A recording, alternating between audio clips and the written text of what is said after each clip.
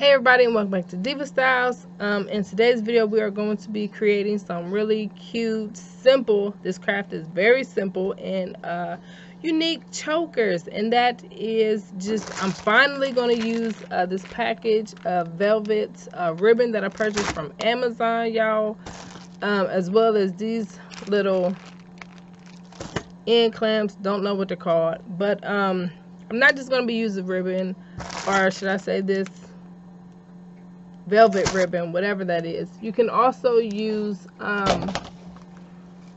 you know, like craft ribbon as well. You don't just gotta y'all, I'm sorry, I bought this ribbon a long time ago and have not opened it, but yeah, you guys can get creative and use like any type of ribbon you got. Gross grain ribbon.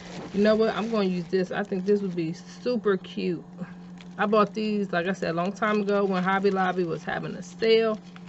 Look at that. I think that would be super cute. Okay, I'm going to use that. I'm going to also use these. Y'all know I love the little tribal. You know what? Okay, I'm going to use that. I'm also going to try to use this, because even though this is like scratchy and you wouldn't want to put that on your neck, the other side of it, however, is very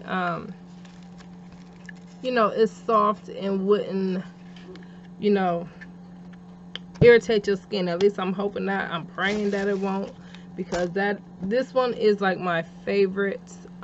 This is my favorite glitter. Like it's my favorite. I have boots that are made from this. Like I love it. Can't get enough of it. Okay, so oh yeah, the choker that I have on now is, this one is one of those rubber band chokers I made with the loom bands, and I just added, you know, like some beads to it. You guys get creative with this. You don't just got to use, you know, ribbon. You can use all types of things. Hemp, you know, add beads. You could even make it, you know what, I'm going to make one that's also a Velcro, where you can switch out the little pendants. So let's go ahead and get started, y'all.